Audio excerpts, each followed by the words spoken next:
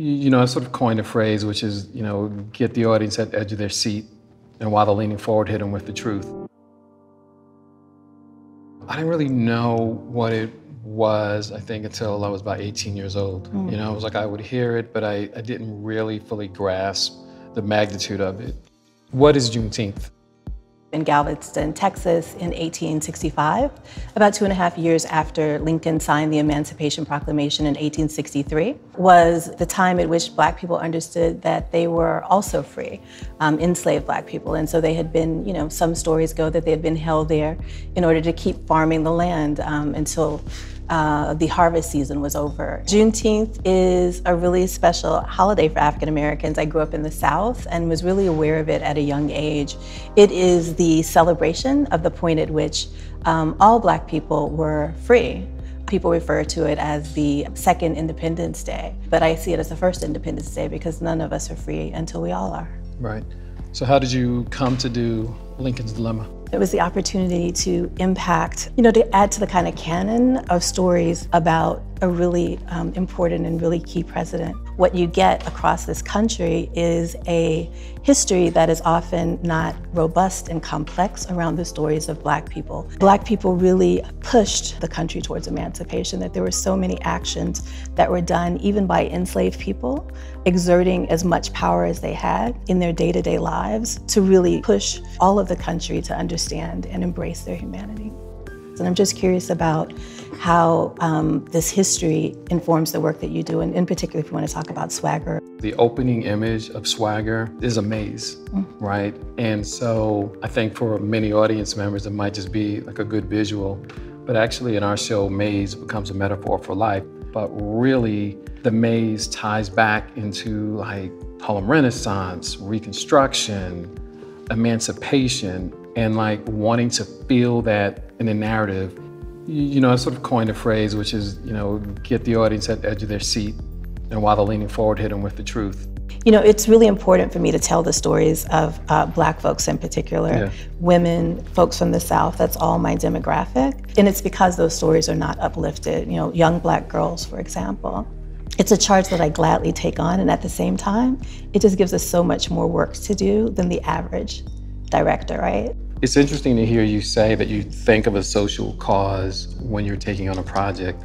Like, that's all I do. Yes. It doesn't matter it doesn't even matter if it's about basketball. Like, that's all I do, The first thing that really dropped in for me with Swagger is that it was about 14-year-old youth basketball players, right? What I took hold on right now is the most famous 14-year-old in American history, Emmett Till. There's this amazing picture of Emmett Till by this artist named Lisa Whittington, and half of the painting is Emmett looking like the world is his, optimistic, and the other side is like marred and scarred and really taking on all of the atrocities of the world. This is a side, the positive, the optimistic, the side that we all fight for our kids, for our communities. This is really what Swagger is about. Yeah, I'm glad you mentioned that. I think about when I was looking at Lincoln's Dilemma and looking at the story and really writing scenes about enslaved people in a way that I wanted to make sure that they weren't these flat narratives. I wanted to make sure that they were infused with all the humanity that they had, right?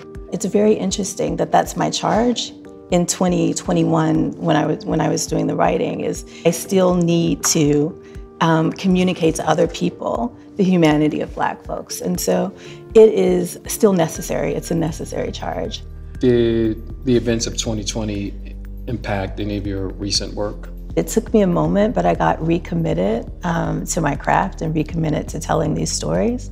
For me, there's a gift to Black people when I'm telling their stories that I think I'm obligated to give. But the work that was driving me, I imagined that there might be some person watching, definitely some Black person who sees themselves differently, sees their history differently by understanding, simple things like when enslaved people were working in the fields, they would sing songs. You think about the songs and you often think about songs and entertainment as a little bit of this kind of ways that people like to characterize Black folks as kind of like shuffling and singing kind of stereotype, right? But enslaved people sang songs in the field, work songs, to change the tempo of their work. So they actually would sing slower to slow things down, or if somebody on the end of the line, at the end of that row, needed to catch up or wasn't well, they would slow them down or they would speed it up. And so those were actual choices in the ways that Black people organized with each other. Like you, after the events in 2020, production shut down just because of the pandemic. I think during that shutdown, initially, my thought was that when we would come back, we would continue the season on as is and just kind of stay the course. You know, just hearing various opinions that people didn't really want to deal with the pandemic on screen or the events of, you know, George Floyd or Breonna, any of that on screen. Yes. And then it just felt like it's a missed opportunity. You know, I'm an artist, I'm a Black artist, and I have to hold the mirror up to society right now. And so I feel like one of the better decisions I made on the show was that we embraced the fact that we were in a pandemic, and we embraced the fact that we were all impacted by these murders, and really felt like it elevated everything we were doing. I think that there is a kind of leveling out as opposed to exceptionalism that's often used to refer to the way that Black folks show up. I think a leveling out and an understanding of what we can all do in the spaces that we're in. And like you said, we're filmmakers, and so this is the space in which we have power, and it's really important to leverage that, and particularly when there's backlash at times, which has certainly been the case. You know, and I think that's great, because I think one of the things that can get lost, even in sometimes when this conversation is about Juneteenth, yes, is like how great it is to be Black. Right. Like how much of our culture is a celebration, like how much of our culture has influenced this country. Yeah. How much of like Black love has sustained us. It sustained us to sustain this country. We wouldn't be a democracy without the work that folks did to really push Lincoln along to the Emancipation Proclamation. There's not another proclamation coming. We have to write that proclamation now, yes, you know, and it doesn't absolve other people of their responsibilities. We just have to keep moving it forward.